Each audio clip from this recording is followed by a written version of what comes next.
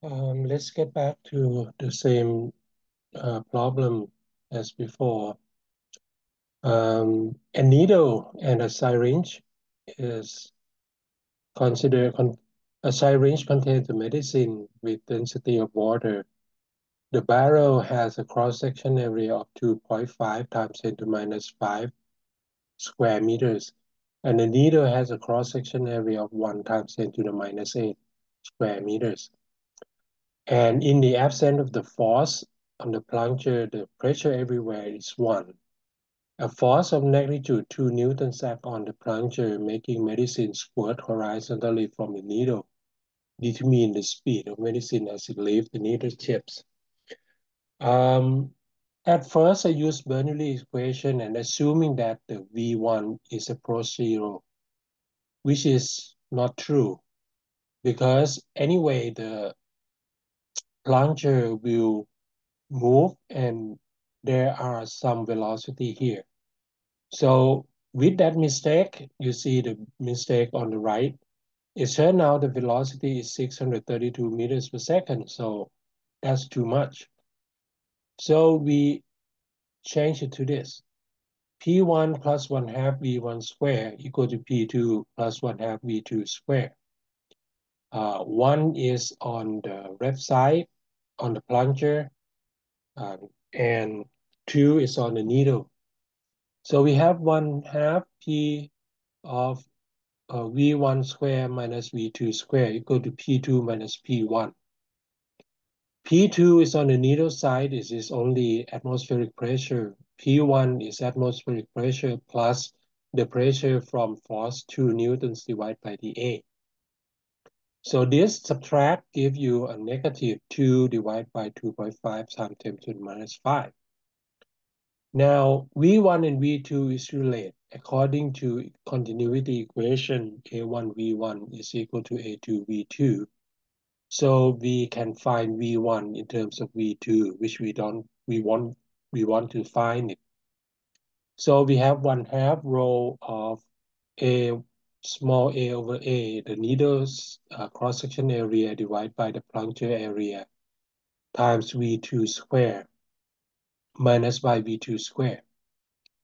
Plug in all the number and it will give out that the velocity that come out on the needle side is 12.6 meters per second.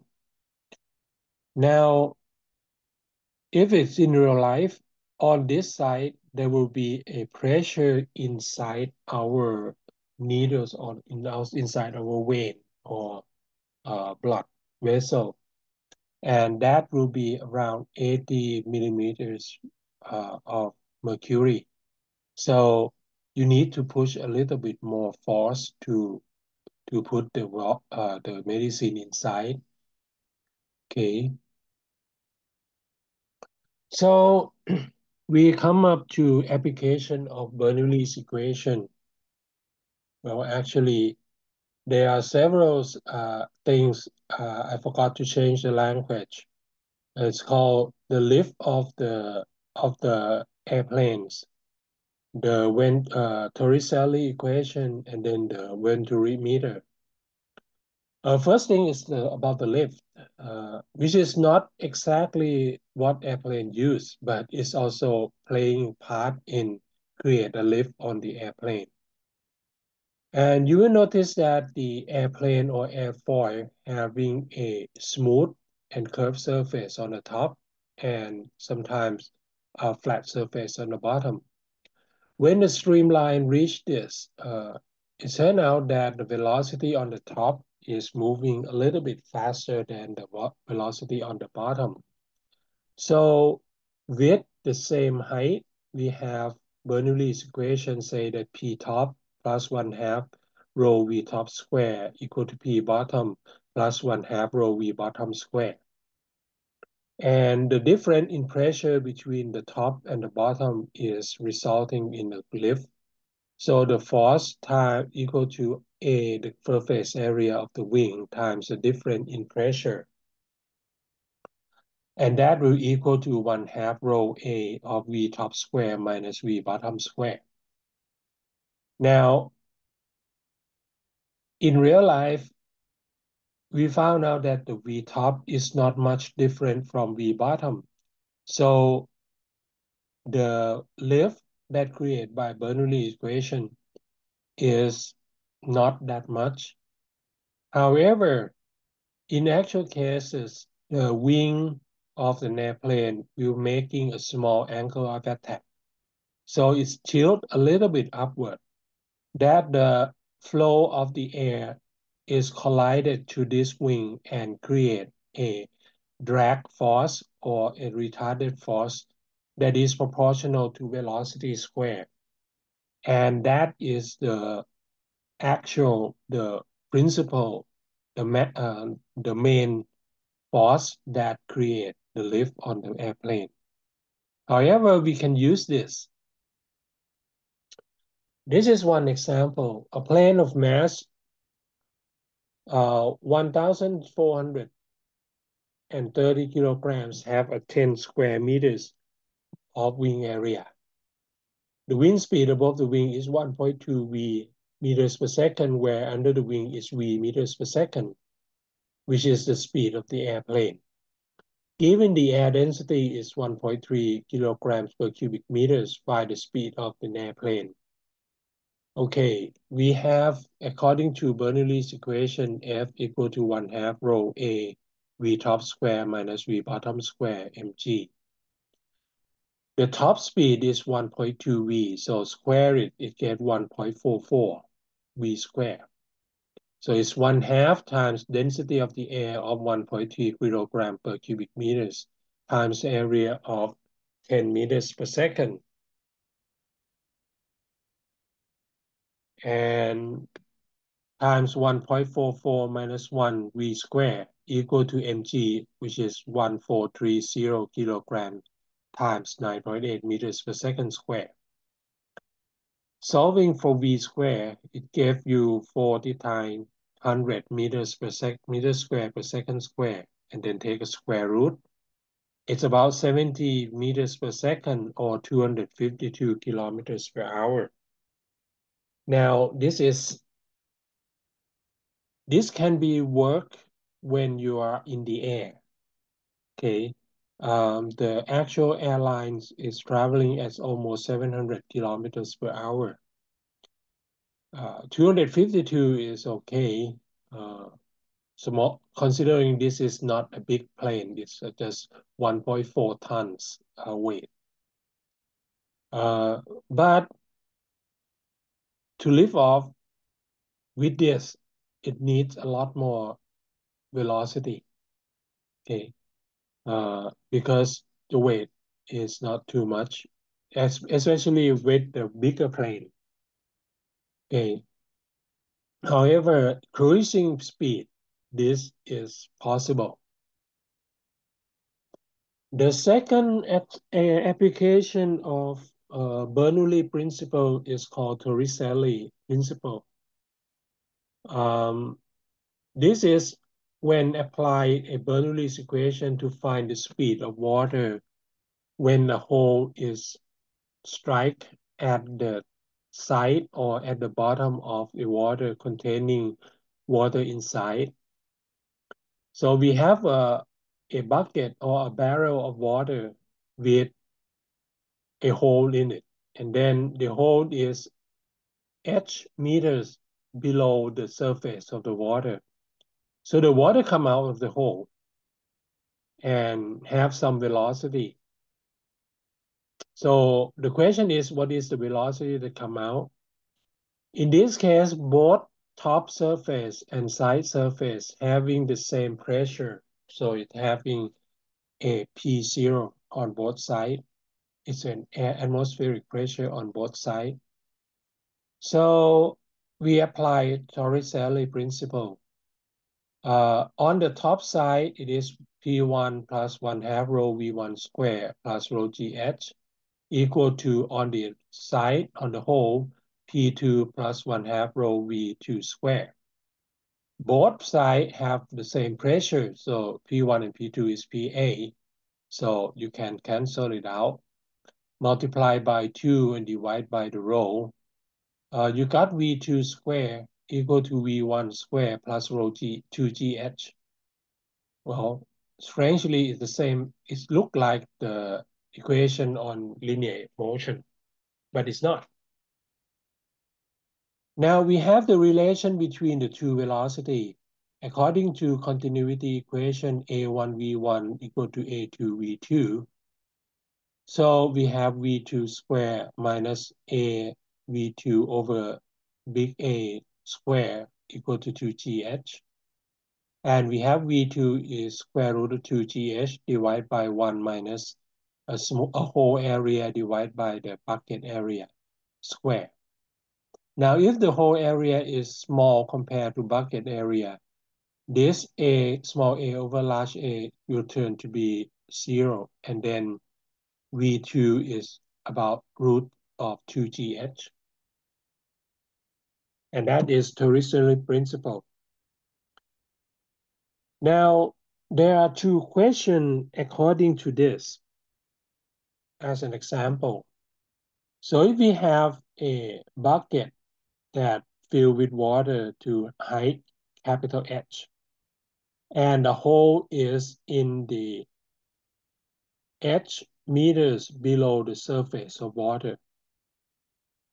The question asks finding the speed of water and finding the distance x, because once the water leaving the hole, it will move in projectile motion and then landing at the distance x meters away. And the question is, at what depth the hole will be to reach a maximum x. So we know that according to Torricelli equation, the velocity that leaves the hole is square root of 2GH.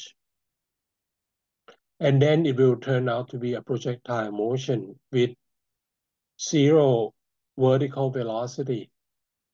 So according to projectile, y is equal to 1/2 gt squared.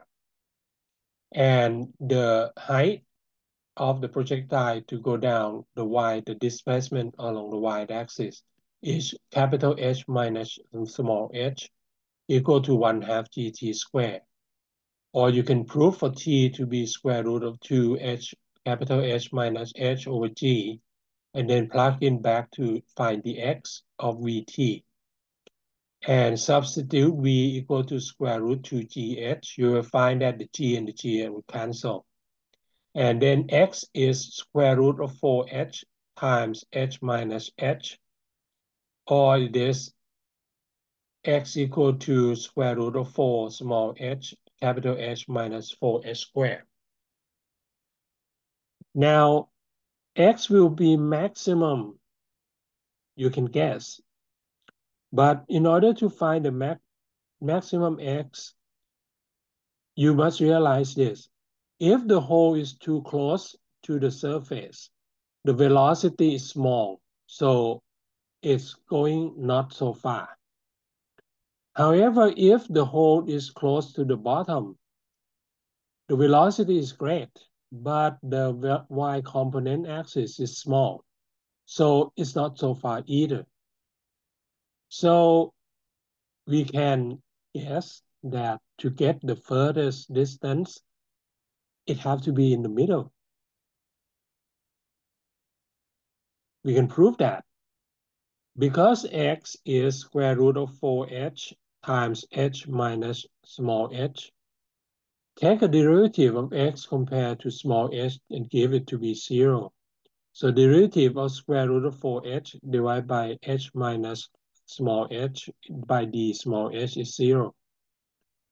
And you take this derivative, and it turns out that h minus 2h have to be 0. So you take this, you have a root on the divide, and then 4 and 2, okay? And then your derivative, the derivative of root is give 1/2, and then your derivative of the root is also give a root.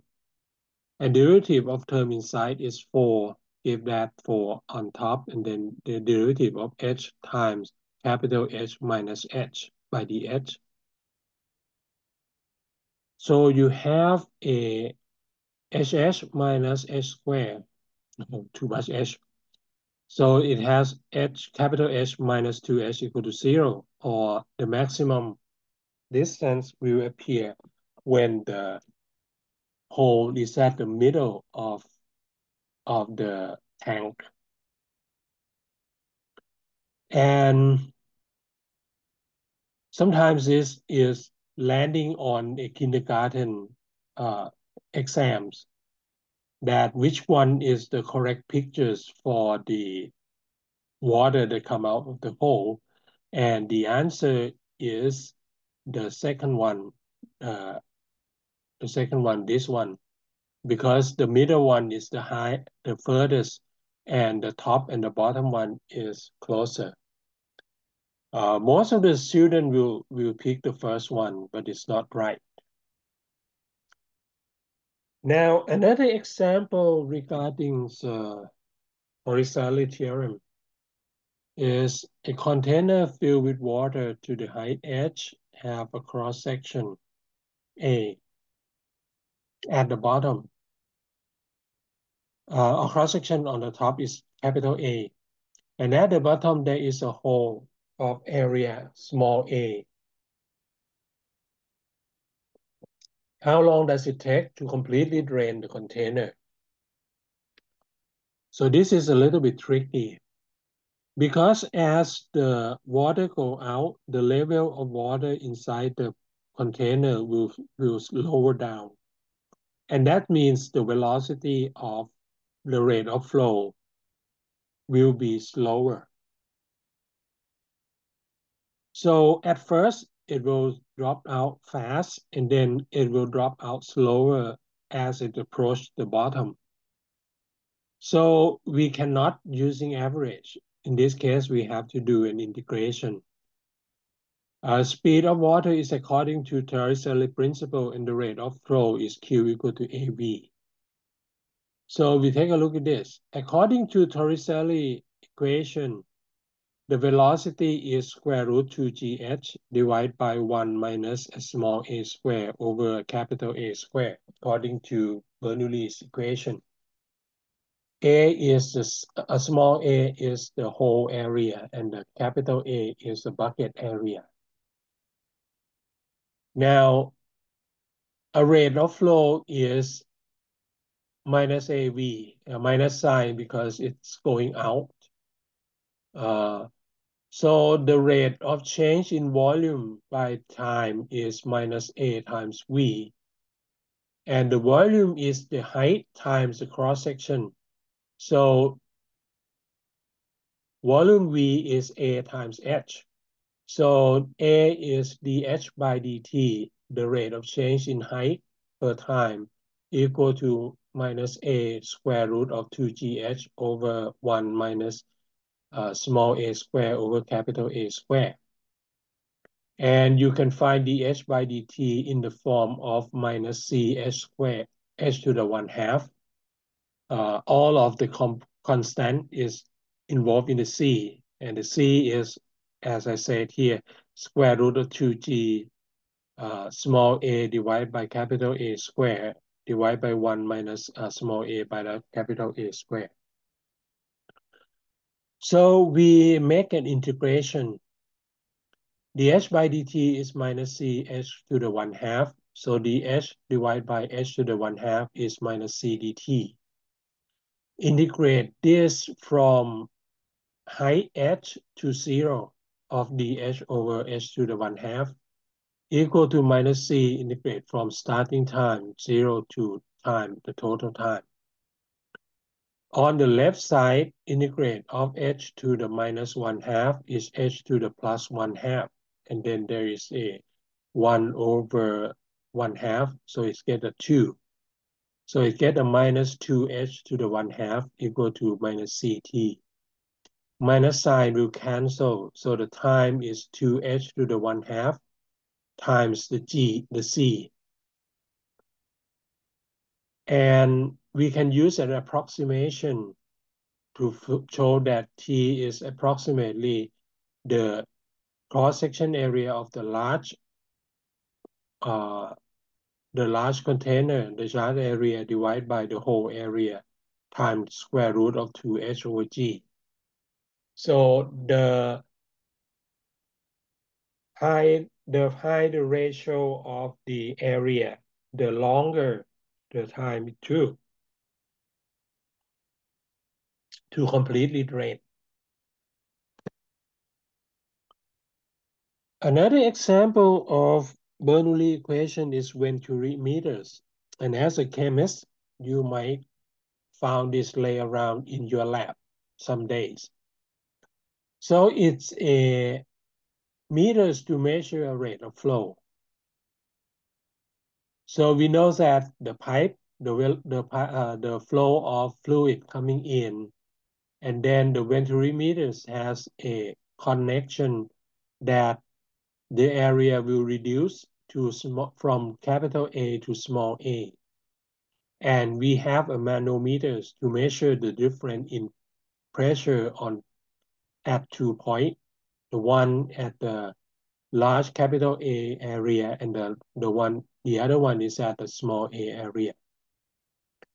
And because the pressure at these 2 points will be different, the level of manometer will be different also regarding to the pressure difference. So the difference in pressure is rho GH of the manometers.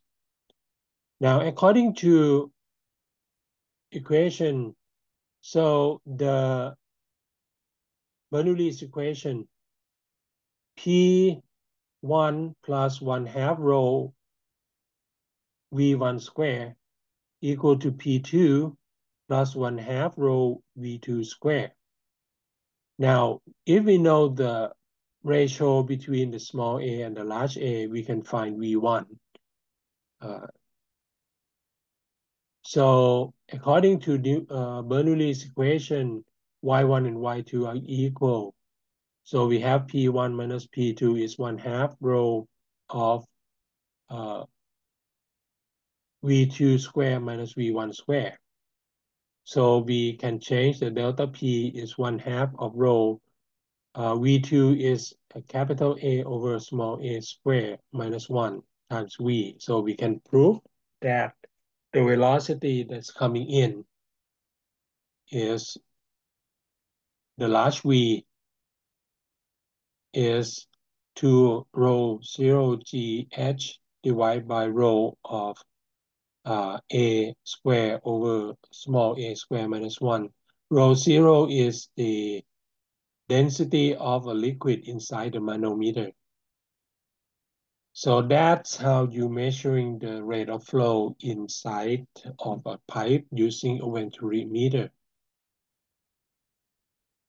Okay, the last topic on fluid is called viscosity.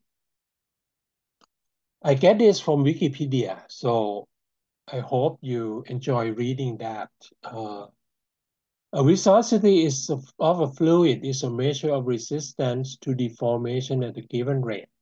So is this actually some kind of a friction force? For liquid, it corresponds to informal concept of thickness. So for example, syrup has higher viscosity than water.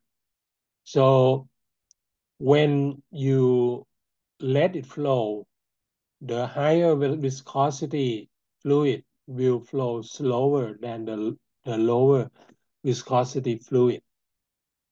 And the unit of viscosity is a force by time divided by an area. So it's have a unit of Newton second per square meters. And Newton per square meter is Pascal. So it's usually as the unit is Pascal seconds. So it says, let's clarify this. Its viscosity is an internal friction force between layer of fluid. So if it falls through the tube, the fluid will move quicker at the tube axis than near the wall. So when you possibly having a heard about the proverb that the river run fast, deep. So actually, when the river flow, the place where it flow the fastest is at the middle and below the surface. Along the bank, the river will flow slow because there is a friction force from the layer of the bank and also the friction force on the fluid. Now, this viscosity, that measure of different objects as shown here. For benzene, it is 0.6 at 25 degrees Celsius. For water, it is 1.0016. It's millipascal per second, so it's times 10 to the minus 3 if you want to make it a Pascal. Mercury is 1.5, and you see whole milk runs lower than water. It is 2.12. Olive oil is 56. I will skip dark beer. Honey is around 2,000 and 10,000. You see that honey is very, very thick and slow to move. Ketchup also a higher one. Peanut butter is the thickest. It's 10,000 to a million. Okay, and then there's a pitch. Think it is something like a rubber. So most of fluid having a viscosity. So when it's moved through several cases, it causing the rate of flow to change. For example, in Poiseuille law, okay, it is kind of an adaptation of Bernoulli's law. So when you have a tube of length L and a radius R, and the two sides of the tube have pressure difference delta P, and the rate of flow through the tube is proportional to delta P, inverse proportional to the length, and proportional to R to the fourth. And there is a viscosity because the viscosity of fluid causes it to flow slower inside the tube. So the rate of flow through the tube is delta P pi R to the fourth divided by 8 viscosity times L. And this is what we call a Poiseuille law. Okay, I'm not going to give you any examples of this, but usually in case of water, viscosity is 10 to the minus 3. It causing so you don't see much problem of the viscosity fluid to flow, for water to flow through a tube.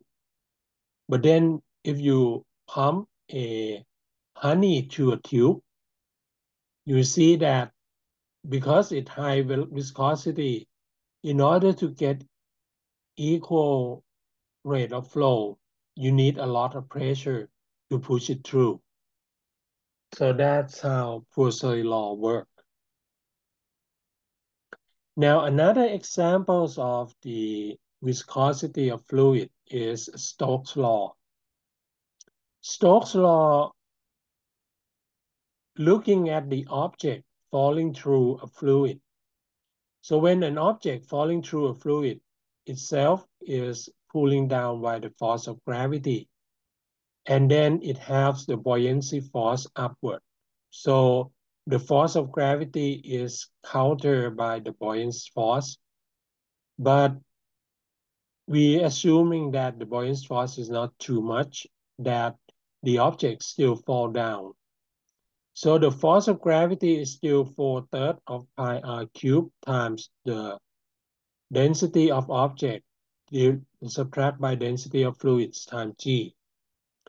Now the thing is, as it flows through the fluid, a viscosity of fluid will cause a drag force through this. And Stokes stated that for a circular object, a sphere object, falling down to the fluid, the drag force is 6 pi viscosity constant times radius and then times the velocity.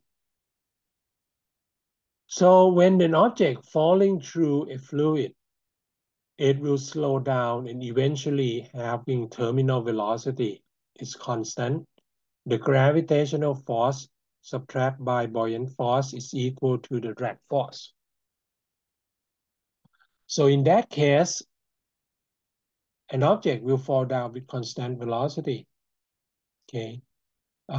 They use this to measuring the viscosity of engine oil and many substances. Because at terminal velocity, summation F is 0, so mg minus buoyant force minus viscous force is 0. mg is rho of an object, v times g. Buoyant force is rho of the fluid, v times g. And v is 4/3 of pi r cubed. And friction force or viscous force is 6 pi viscosity constant and word terminal velocity. Plug all this in and rearrange the term, we get that the terminal velocity is 2/9 times rho minus rho 0 r squared g over viscosity constant. And this terminal velocity is depending on how viscous the object is. If the fluid is too viscous, the terminal velocity will be small. And that is the terminal velocity. Now, what happens if it's not reached terminal velocity yet? Now, in this case, before it reached terminal velocity, the 3 force on the left will equal to a m times a, according to Newton's law. So mg minus b minus f equal to m dv by dt. Rearrange the term, you will say that dv by dt is 1 minus rho 0 over rho g minus by 9 viscosity force over 2r squared rho v. And I will just say that the velocity of an object, the acceleration dv by dt is in the form of a minus bv. Now, come back to our motion chapter again. So let u become equal to a minus bv, and then du is minus b dv. We can change this into 1 over minus 1 over b du by dt is u. So moving on to both sides, du over u equal to minus b dt. And then we make its integration of u from equal to a minus bv0, initial velocity, to a minus bv, any velocity of du over u, equal to minus equals 0 to t of b dt. And because this integration gives a log, and then take a log out, we get the result that a minus bv divided by a minus v0 equal to v minus bt. Suppose an object starts with initial velocity to be 0. So you drop it into a fluid that without any initial velocity. You will see that the velocity is a form of a over b times 1 minus e over e to the power of minus bt. Plug in the value of b, and looking at the graph, we see that the velocity of an object is gradually is increasing but not linear, and then it gradually goes to the terminal velocity. Okay. So if you want to watch to measure the terminal velocity of the object, you have to wait for it to drop for some distance so that it's close to the terminal velocity as much as possible. Another application for a movement in viscous solid is a movement of a ball. Now, if you play tennis, you see that there is a top spin and a slide, or ping pong table tennis. Now, a flat is when you hit the ball and then the ball travel without spinning. So when the ball is travel without spinning, the velocity on the top and the bottom of the ball is the same. So it is almost straight. The ball will going almost straight and then falling down in projectile motion uh, at the possible probable length. However, if we add spin into a ball, for example, a top spin when the ball is rolling forward.